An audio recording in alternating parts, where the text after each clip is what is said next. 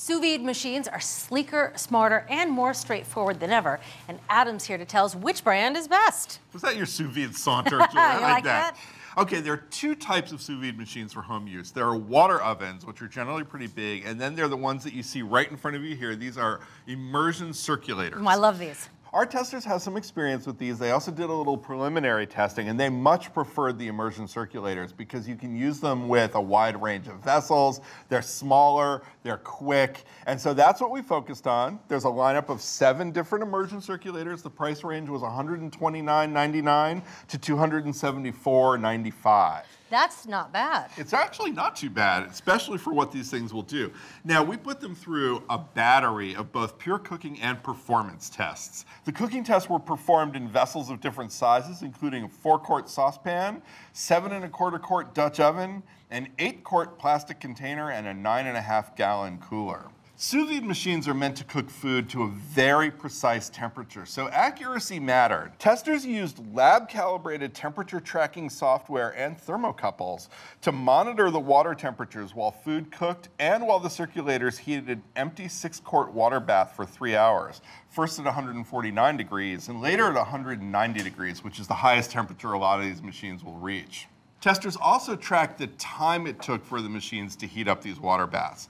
Now, most of them were accurate to within an average of 1 degree or 2, which is pretty good. That is pretty good. The white one down at the end was the most accurate of all at 0.2 degrees, both temperatures over 3 hours. Wow. That was really impressive. Testers also wanted to evaluate the ease of use by checking out all of the controls, setting temperatures and timers, reading displays, toggling between Fahrenheit and Celsius, noting the alerts and the alarms that the different models offered, and checking the functionality of Wi-Fi pairings and companion apps if that was something that the models offered. Some of the machines were fairly easy to use, others were needlessly frustrating and complex to use.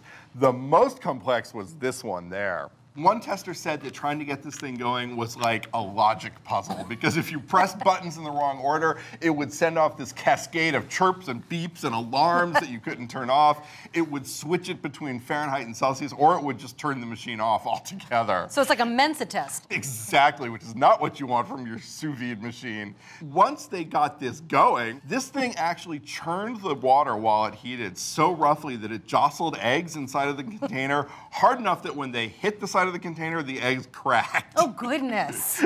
So testers really preferred a machine that was simple to set up, simple to use, easy to understand what was going on, and that heated the water both quickly and gently so that you're not cracking eggs in there. Right, no white caps. No white caps. Now, testers also weighed them and measured them because you want them to be reasonably small for a couple of reasons. Number one, you can use it with a wider range of pots. Number two, once it's in the vessel, it leaves you the most room for food.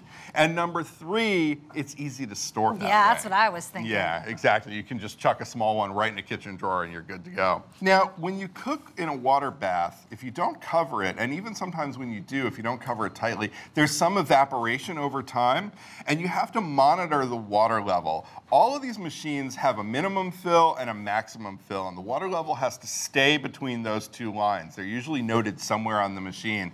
The minimum one ensures that there's enough water to heat and to circulate through the heater ports. The maximum makes sure there's not so much that it gets close to all of the electronics at the top, which you definitely don't want to do. Makes sense. Most of these had about a 3.5-inch span, which is fine.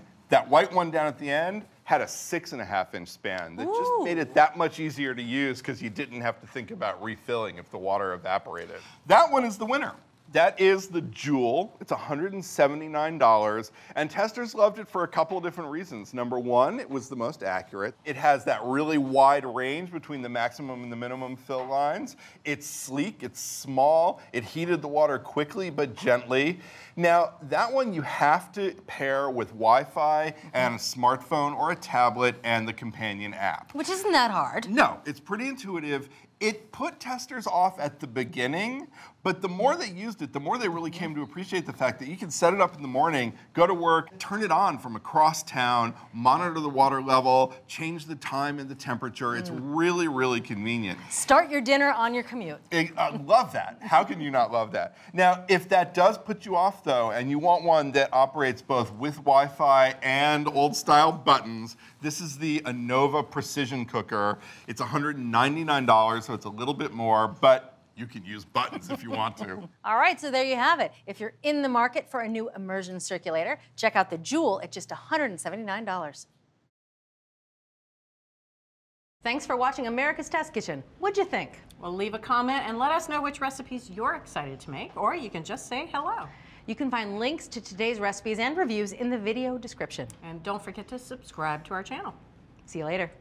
I'll see you later.